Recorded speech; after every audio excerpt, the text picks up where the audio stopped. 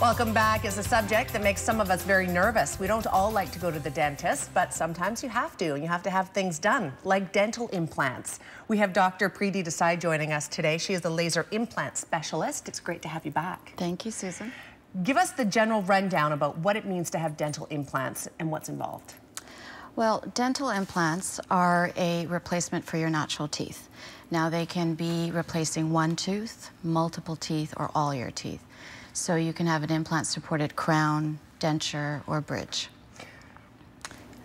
People get nervous with this sort of stuff. They do. Especially when it comes to what it sounds like is almost a surgery.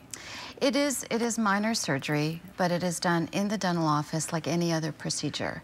And with local anesthetic, you don't feel anything. So it's just a matter of communication and understanding what's happening to you, and with that, most people are quite comfortable after that. And I would imagine that technology has absolutely made process like this a lot easier. Things have become much more of a well-oiled machine when it comes to these kind of surgeries. Absolutely, and that's where, you know, it's almost biomechanical engineering where there's a science to it.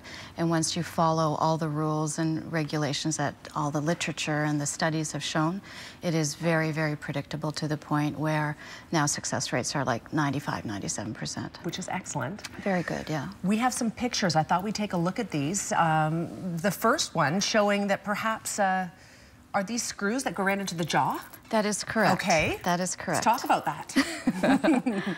Well, the science of implantology has been around since the 1960s, actually. And it's the same science that hip replacements, shoulder replacements are based on. And the beauty of titanium as a product is that the body accepts it. Your bone actually fuses to it. So you don't feel it. Bone has no nerves, so it's not painful. And you floss, you brush, just like your own teeth. So for people who want to get dental implants, this is an option as opposed to getting dentures. Is that right? Absolutely. In the past, dentistry didn't have very much to offer as far as tooth replacement that was as superior as your own teeth. There's nothing that can match that, of course. But dental implants are as close to your own teeth as you're going to get. And if I had one in my mouth, you would never be able to tell. So they function, you have speech that is natural, and your aesthetics are beautiful. What are the teeth made out of?